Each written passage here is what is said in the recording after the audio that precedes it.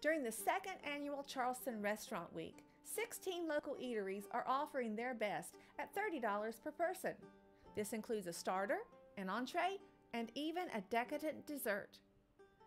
Bridge Road Bistro and Black Sheep Burrito and Brews gave us a behind-the-scenes look at preparing some of their specialties. At Bridge Road Bistro, the food has a French flair.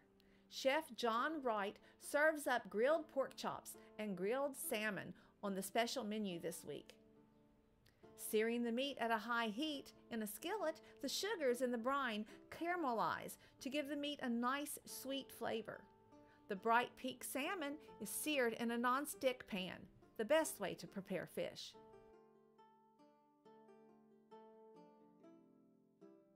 Both dishes are finished in the ovens. Cooking up the bistro's signature vegetable blend of yellow squash, red and green peppers, Thumbelina carrots, green beans, and red onions is the next step. Plating the entree takes creativity and skill. Starting with whipped Yukon potatoes, Chef Wright adds the chop, spoons on the vegetables, and drizzles it all with an apricot shallot glaze. To add a special touch, the dish is topped off with garnishes, including a brightly colored orchid, just one of the traditions at the bistro.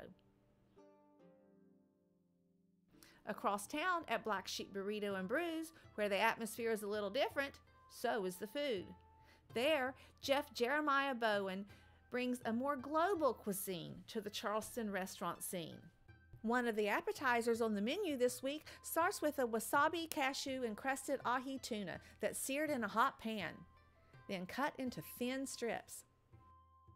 Looking at food as art, Bowen adds a touch of sesame ginger sauce onto a fried wonton, then carefully stacks on a few strips of tuna. He layers on pickled carrots and daikon, then spoons on a chili marin reduction for a little sweet heat. Last, Bowen sprinkles on green onions. Another appetizer on the menu at Black Sheep also has an international flair.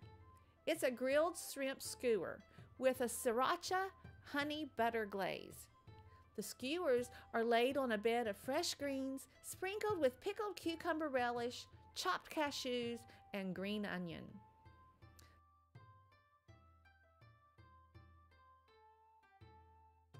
The second annual Charleston Restaurant Week is sure to tantalize. You don't want to miss it.